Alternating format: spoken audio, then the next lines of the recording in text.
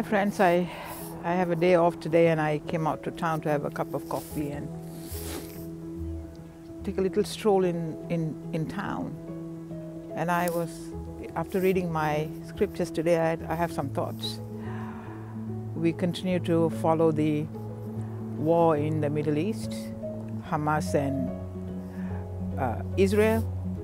And the latest news that I've gotten is that US is putting pressure on Israel to de-escalate, but Israel thinks like it has to defend itself. It has the right to defend itself, and they believe like if they put down their weapons, their people will be killed and chased out of their land, and they feel they have the right to defend their land.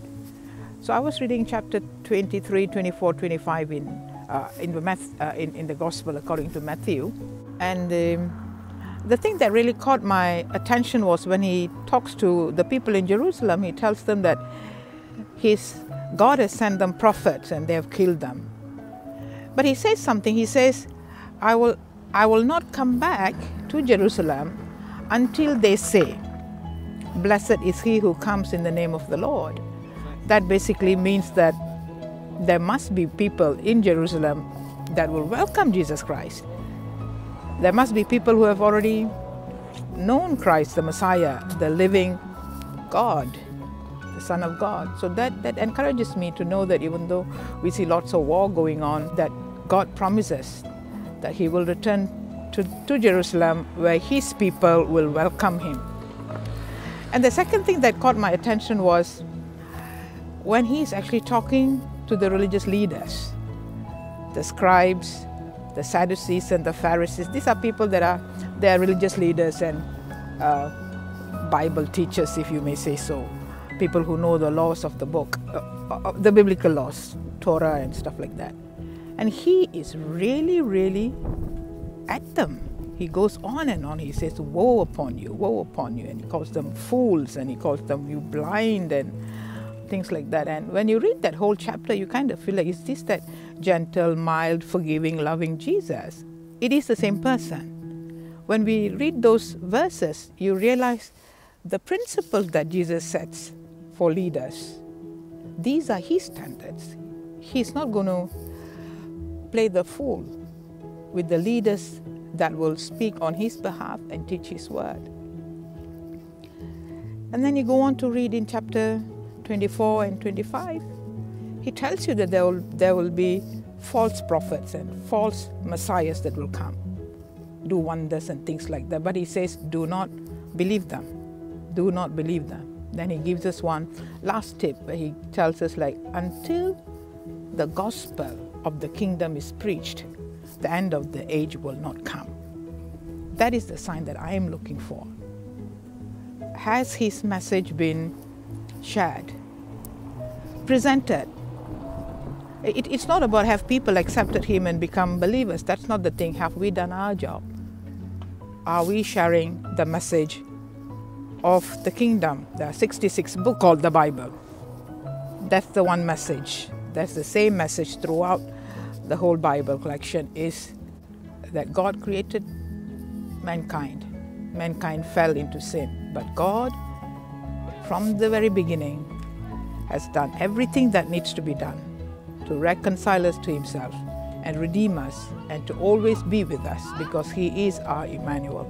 And he will always, always be with us and do whatever that needs to be done to make sure we find him. Let us not be like those 5 foolish virgins, but be like the 5 wise ones.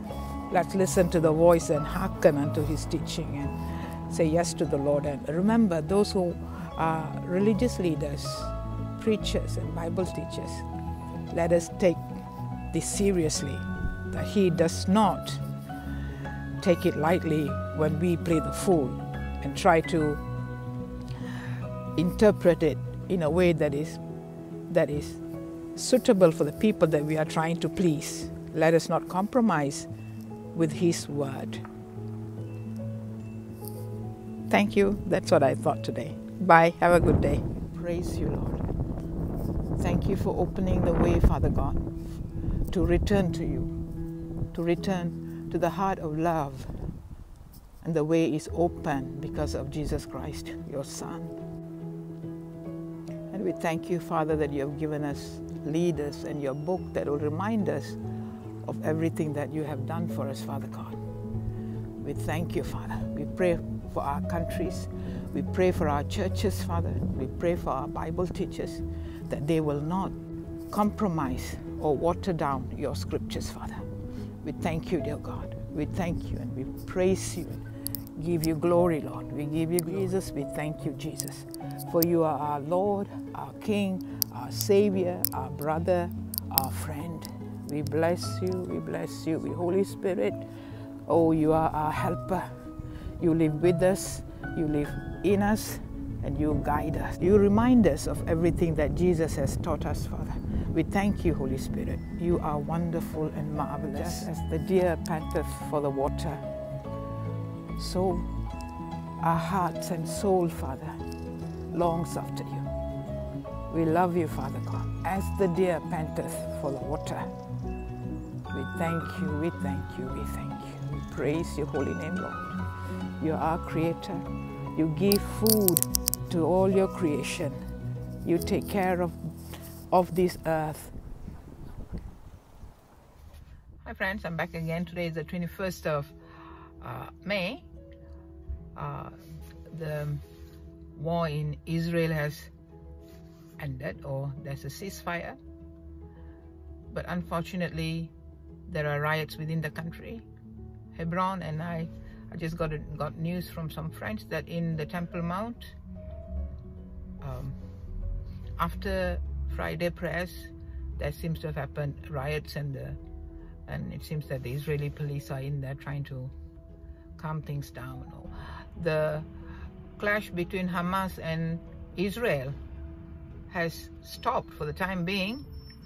The riots and the unrest within the country seem to continue. So it's good for us to continue to keep praying for peace and keep our eyes on the Prince of Peace. He will come back. He will return. He's enthroned in our hearts, but he will be enthroned in the city of David. That will happen because that's what he has promised. Okay, I just wanted to give you an update because at the beginning of this video I said US was putting pressure and Israel should stop the war, de-escalate. So I wanted to just give you an update that. But we still need to pray for the country, for the people, the Jews and the Arabs and the whole world. Okay, bye.